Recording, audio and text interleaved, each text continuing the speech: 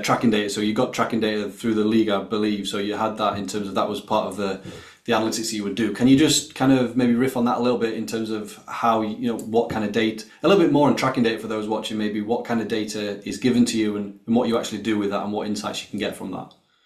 Yeah, so if you look at like basically we divide data for the most part in the analytics world into event data and tracking data. So event data is companies like Scouts, StatsBomb, StatsPerform, all provide event data. Yeah. And this is basically like every on-ball event. So you'll, depending on the provider, you'll get between like 1,500 and 3,000 events per game. And so this is every pass that a player makes, where it happened, every tackle, every shot, every interception.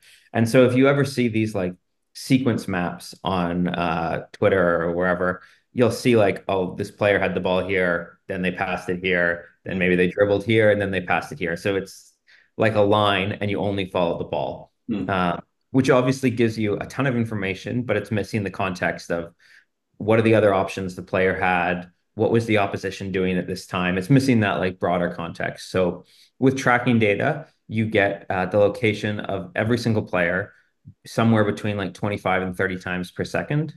So you're going from a data set where you have, as I said, between 1,500 and 3,000, like kind of rows of data in a traditional sense of the word, to close to 4 million. So it's a way, way richer data set. But at the same time, it's harder to use because you have so much more information.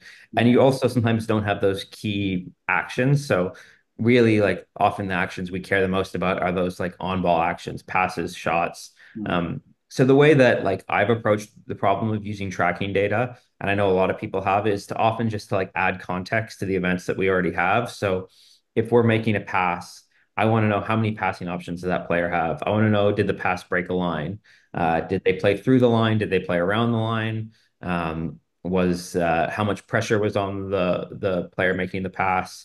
And then also looking at what's happening again off the ball with his teammates. So did you have a teammate making a run in behind? Did he see that run in behind? So all these things we can start to analyze with tracking data. And so that's sort of the first way that tracking data is used, is to like augment event data. And then the second way, which you see more and more of now, are these like continuous possession value models. So understanding things like what is the actual probability of scoring from any situation. Yeah. And you can approximate that with event data, but really without understanding the context of the opposition, it's a difficult challenge. Okay, so if you've made it this far into the video, you must be enjoying the content. Either that or you have simply fallen asleep. So whichever one of them it is, you probably won't mind me asking you for a quick favour. So as you know, I'm always looking to grow the channel. So the bigger the channel gets, the more people we can reach and impact, but also the bigger and better guests we can invite onto the channel to have these types of chats. So with that in mind, if you haven't already done so, I would very much appreciate it if you did hit the subscribe button down below the video. The stats are showing around 25% of viewers are subscribed, so there's a big chunk of you that are watching the videos but you haven't yet hit the subscribe button, but I will let you off because you can do it right now. It's free and it literally takes 1 second. So if you go down, click the subscribe button, it would mean a lot to the channel and help the channel to grow. So that's all for now. Let's get back to the video. Yeah. So I think I've seen you've mentioned before in terms of with the tracking data, so say obviously the X and Y coordinates, you can then kind of define different events such as you mentioned off the ball run, so like an overlap, or you can define kind of what pressure looks like from the tracking data. So can you just go a bit more on that, Sam, in terms of like, for example, pressure, how do you define pressure based on the tracking data? Yeah, so typically, like, there's some companies, for example, that now will say whether when like a player is applying pressure. So if I'm on the ball and you come and close me down, they'll say, okay, Chris made one pressure here. So in the same way that it was like an on-ball action, you could say that you made a pressure here, and then maybe we could assign some value to you based on what I do. So if I then play a pass out into touch, you would have a successful pressure because your pressure forced me into a poor decision where we lost the ball. Mm. So that's like one way of looking at pressure, which is more of kind of the event data way. And Mm. then in the tracking data way, we can think of pressure as this continuous thing.